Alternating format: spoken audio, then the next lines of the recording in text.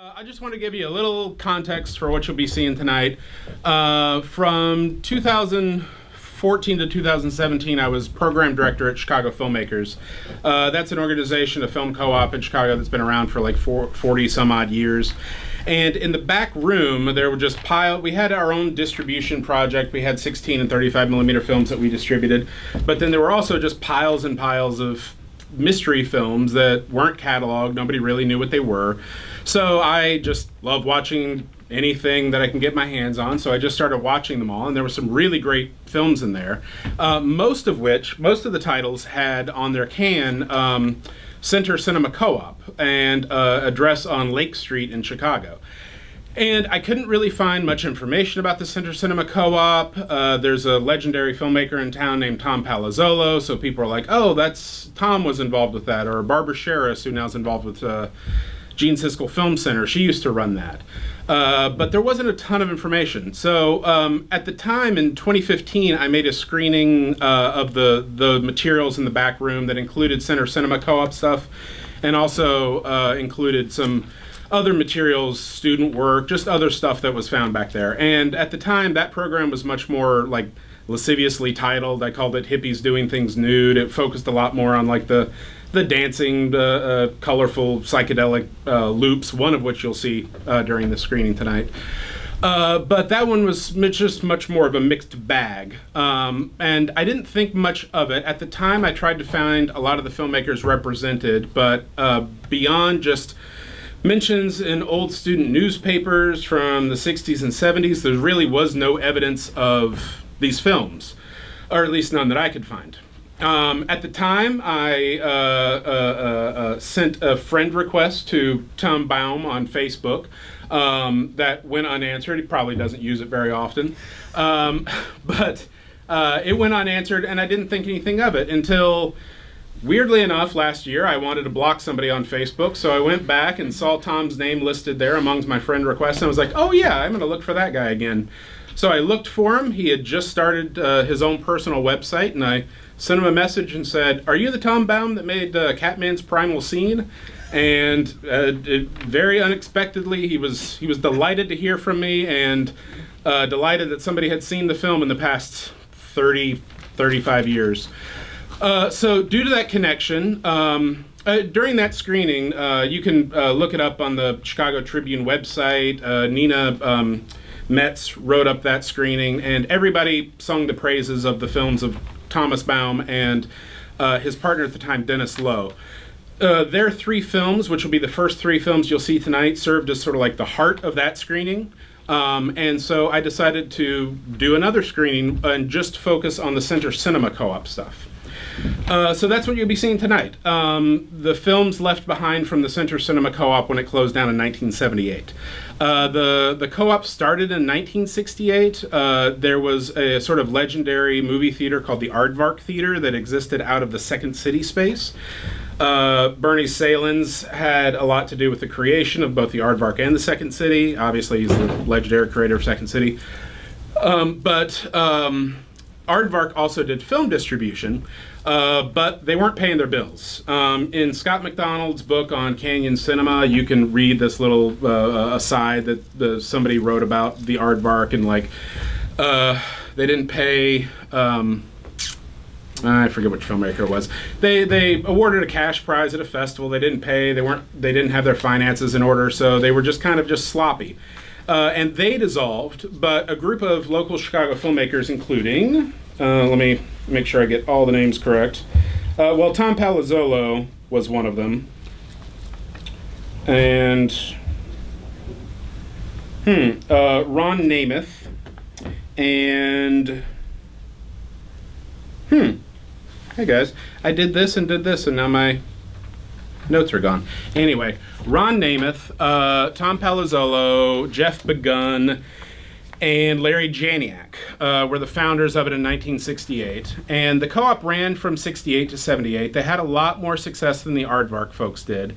They connected with the Illinois Arts Council and the local regional speakers bureaus, and they sent filmmakers out to schools and everything to show programs of this work and for them to talk. Yeah, and they had a decent amount of success for a 10-year run. They were originally housed in Columbia College, but then they switched over to being housed at the School of the Art Institute of Chicago.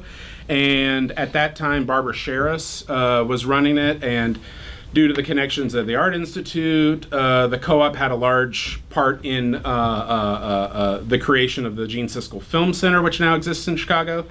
So the Center Cinema Co-op has this weird history of being largely forgotten, but also a weird connective tissue in a lot of ways between all these major Chicago film institutions like the Aardvark and tangentially Second City, and then the Gene Siskel Film Center, and everyone who started a major organization or did something important in Chicago film were in some way related to the Center Cinema Co-op if they were around at the time. So what you're going to be seeing is films that were, final element of it. In 1978, when the Center Cinema Co-op dissolved, they tried to find all the filmmakers, most of which they returned to the filmmakers to which they belonged. But in the co-op records, which are at the Chicago History Museum, there's this list of like 30 filmmakers where they sent out a massive mailing to all their members and said, if you know where these filmmakers are, please tell us, we need to return their films to them. Tom and Dennis were among them, and including all the other filmmakers at the time. They just didn't have a current address of them in 1978, so they didn't know where to send these films to. That's the only reason they end up in Chicago filmmakers. So as a result, a lot of these are orphan films, just films with no home. Thankfully, I found Tom Baum. He was a little hard to find, but not that hard to find. Other filmmakers have been, I've located along the way that you'll be seeing tonight. Stephen Bezark, he recently passed away. He taught documentary film in Chicago for a long time. I found his son, so thankfully I'll be able to return those films to Stephen. Stephen already has a place where his father's papers and films are donated, so that'll be rejoining his archive. Richard Greenberg, I believe his son Luke might be here. I'm not sure, but Richard Greenberg I was able to find. Richard Greenberg was a title designer and credits designer in Hollywood for a good long time, like a major credits and title designer in the 80s and 90s, did Superman and a lot of other major credit and title designing jobs. And I was able to find his son, and hopefully I'll be able to return that film to him. One goal is get those films out here again and let people see them, but also, you know, get their names out there and hopefully be able to find them and get their films returned to them after 40 years. And get them into archives too, because a lot of these films, they're the only copies of them that exist, probably. So what you're going to be seeing tonight is 3 films from Baum and Lowe.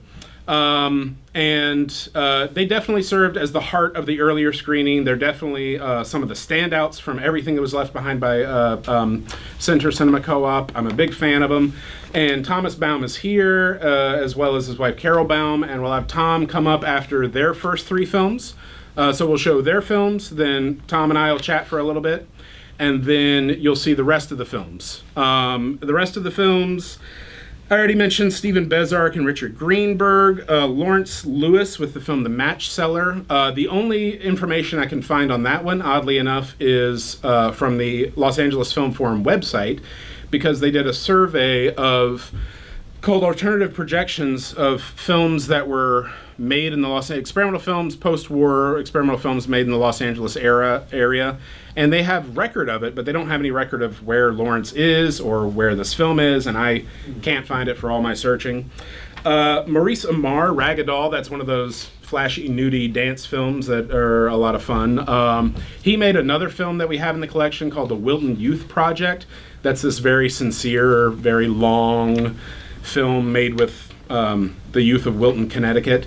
But Ragdoll is definitely, I wanted to include some elements of the sort of flashy, hippie, go-go, nudie reels, of which, honestly, there was a large chunk of those left behind with the Center Cinema Co-op, too. And then Gerald Muller's Bath, a film with a lot of nudity, but in a more artful way, sort of a minimalist black and white portrait of a woman. And then H.J. Roman, he made another nudie. You're not going to be seeing his nudie reel tonight, but his reel is called oh, it's like, it had an awful title, like Spectacular Woman or something. It was really bad. But his movie is another, weirdly, Maurice Amar and H.J. Roman both made sincere movies with youth, like youth art projects, and then also some flashy, crazy, dancing nudie reels. So you're going to be seeing from H.J. Roman the sincere work that he made with the youth of this seaside art community, and the pushback they got from the local conservative community about having this coffee shop for the dirty, smelly kids to play guitar and hang out. So yeah, that's what you'll be seeing. Again, first Baum and Lowe, then we'll come up here and talk a little bit about those films, and then we'll see the rest. Thank you so much to Adam and Madison for having me and showing these films, and thank you guys for coming. So yeah, do you want to tell a little bit about the history of these films? The history, well, Dennis Lowe and I worked in the NBC advertising department. He was an art director, I was a fledgling copywriter, and Dennis introduced me to, he was my mentor, he introduced me to movies via the Andrew Saris article in Film Culture magazine, which became Saris's The American Cinema. I didn't know what a shot was. I was a movie lover along with my wife. We were already married. We appear in the Catman. And this was all, like the mid-60s. We just started, he had a Bolio 16 millimeter. We had no editing machine. Everything you saw was edited on a synchronizer. We had no Moviola. We had to, edit it on the synchronizer and then run it through a projector. The middle film was actually purchased by the USIA for a sizable amount of money. I don't know why. We had to hire a lawyer so we wouldn't get sued, because all that stuff was NBC promotional footage. The first film was made. It's a little embarrassing to remember this, but I think they're all well cut. I just saw a routine, that guy Paul Fleischer, who used to ride around New York on a unicycle playing a saxophone. He was the brother of I went to medical school for about a year and a half. He was the brother of my cadaver partner. And he had this routine where he, put coat hangers up his sleeves and danced with a cane to Me in My Shadow. And I don't know, somehow that struck us as an idea to make a movie around him. And we shot it in my father's medical office with Betty Aberlin. This was, I don't know if she was in, Mr. Rogers' Neighborhood. This was like 3 years before Mr. Rogers' Neighborhood started. She was just a friend of my cadaver partner. She agreed to do it. She was a working actress in New York. I think she probably would disown this movie. I'm not sure I don't myself, but and then the middle film was I think it showed at Cheetah, which was a new discotheque, and we just went in there and we shot the footage and then we cut it together with as you saw. The third one was Al Katz. Called himself the Catman. He used to do this routine at parties. That was an actual party that he was at, and then about his witnessing his parents in the act of love for the first time. Al, unfortunately, ended up being institutionalized. The last I heard from him, he called me up on the phone. He wondered whether his Hollywood career was going to launch as a basis of this movie. And I remember he said, Baum, you don't think I'm Jesus, do you? And I said no, and he had his problems, and I don't know where he is today. I haven't been in touch with really any of these people, and only recently, thanks to Josh, reconnected with Dennis Lowe, who was genius photographer, and he introduced me and my wife to the sort of the Ashcan School of Photography, Bruce Davison and I guess Robert Frank to an extent, and Gary Winograd, and he just got me into everything. So I really owe a debt to him. I'm sorry he couldn't be here. He was going to be here, but hopefully the films will show in New York. And that's sort of it. I don't know, Carol, can you add anything to that? No, I'm stunned. I can't say it. We see so many people that we. Yeah. When's the last time you guys have seen these? 40 years ago. 45 At least. years ago. Okay. We made them 52 years ago. Wow. Yeah, Catman is the one that struck me first. It was Kansas City Gork, the first one. It's an underground narrative. I very much like it. The middle one, Come Dance with Me. It's very Bruce Conner-esque. Bruce Conner of time. Absolutely, it was an homage to Bruce Conner. I remember we had there's the Gate Theater was theater in New York, and we showed it. I think they showed it at the gate, and I remember the guy saying, "It was sort of a Bruce Conner homage." And you know, that's really what inspired it. And I liked the first two a lot, but the Catman is what struck me the first time, of just like, maybe it was just the performance, maybe it was the smashing together of the narrative and the documentary of the performance piece, and just it confounded me the first time.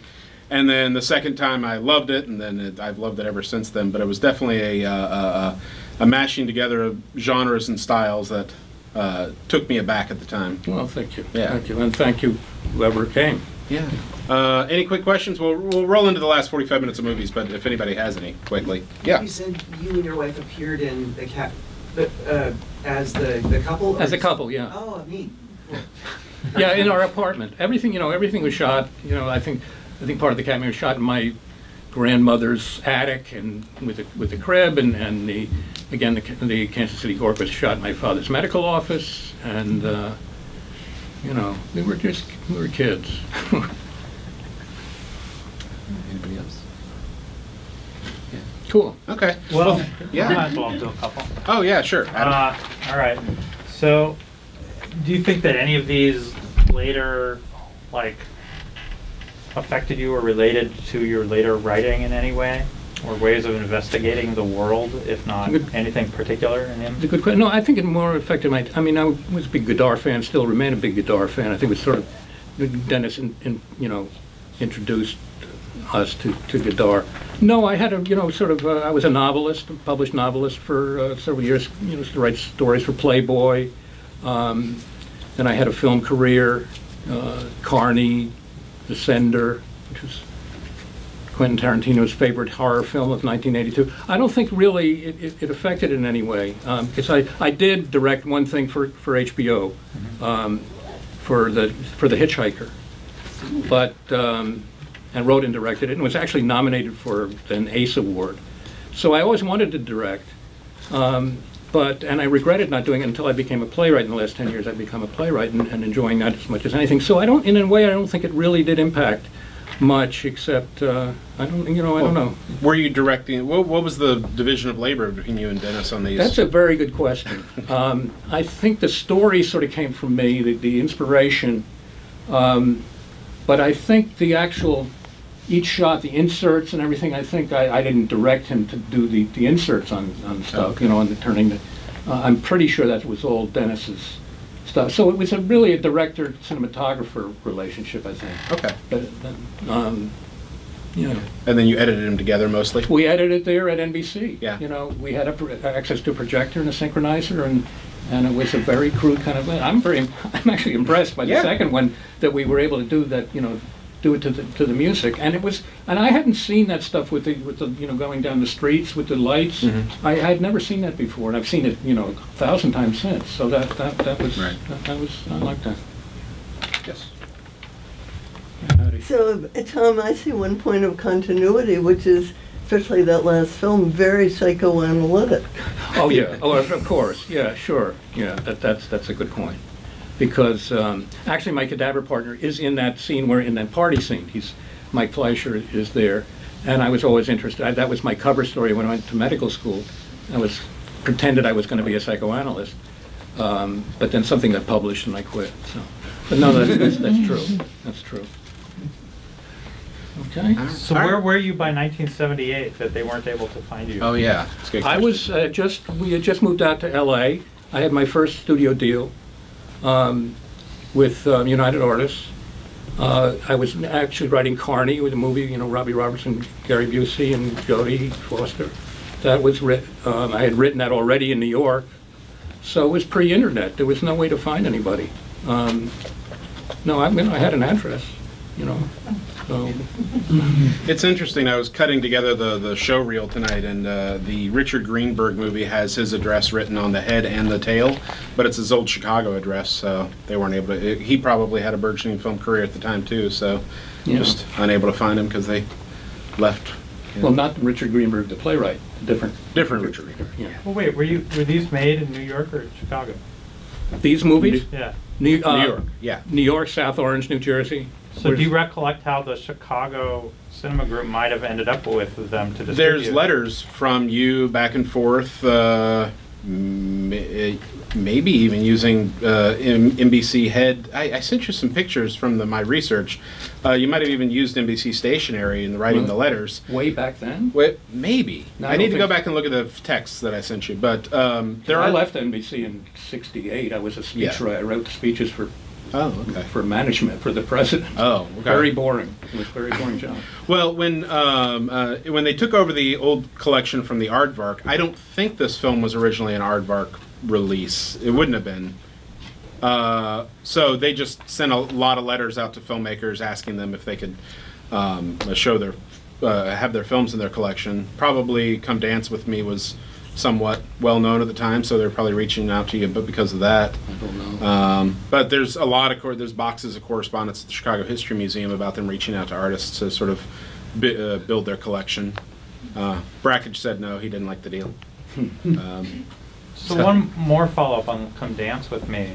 Since you said USIA bought it, and U.S. Information Agency would have films made and was basically the propaganda arm of the government. And then once a film was made by them, it couldn't be shown in the United States for 25 years. And then it would get deposited at the National Archives where you could get it now. But they picked this one up after you had already made it. So I'm curious if you know any relation to that. Was it allowed to be shown for the next 25 years in the U.S.? Do you have any idea why they might have thought of it appropriate as propaganda material? We were shocked because, out of the U.S.? Because I don't know, really doesn't, I'm not sure, but showing Lyndon Johnson at the pumping the thing, we thought, well, that was like very transgressive at the time. And why would they show? I think we got $1,000 from them. And as I say, my college roommate advised us to form a company so we wouldn't get sued because we had no rights to the promotional footage. It was all that stuff that we had access to because we were in the department. But no, I don't know and we were never contacted by them. I have no idea. There are only some of the filmmakers that were Chicago-based, represented by the co-op. Most of them were a lot of they had early David Cronenberg movies, short films as part of the collection. But the only Chicago shot films are Stephen Bezark's and Richard Greenberg's in this show. Yeah. Well, David Cronenberg, I have to shout out to my wife who produced Dead Ringers. Oh, okay. Wow. And 35 other movies. That's a good shot.